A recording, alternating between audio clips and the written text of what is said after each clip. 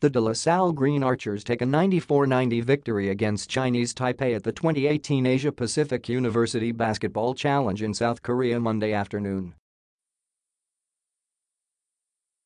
La Salle used a big run down the stretch to steal the game away from our neighbors in the north. Down 86-82 with 3:24 left, DLSU ventured on a 12-4 run to seal the victory, following some clutch plays on both ends of the floor from Kib Montalbo, Justine Baltazar, and Taane Samuel.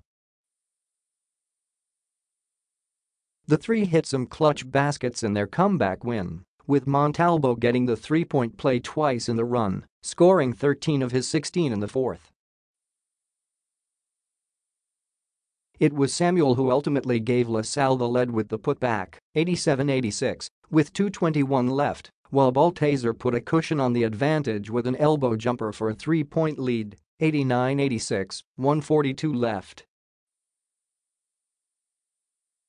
A seesaw affair, DLSU trailed by 10 at the half, 41-51. The Taft-based squad then came alive in the third to eventually knot things up at 67 at the conclusion of the third period.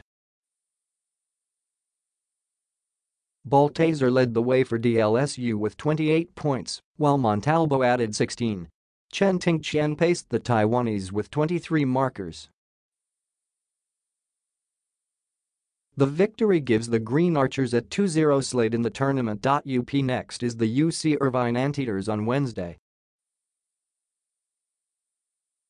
The scores: DLSU 94, Baltazar 28, Montalbo 16, Samuel 15, Go 14, Manuel 7, Santillan 6, Serrano 4, Milicio 4, Bates 0, Dyke 0, Capacio 0.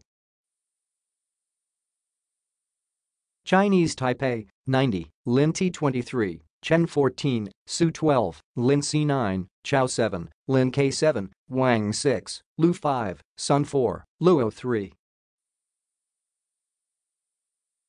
Quarter scores: 16-20, 41-51, 67-67, 94-90.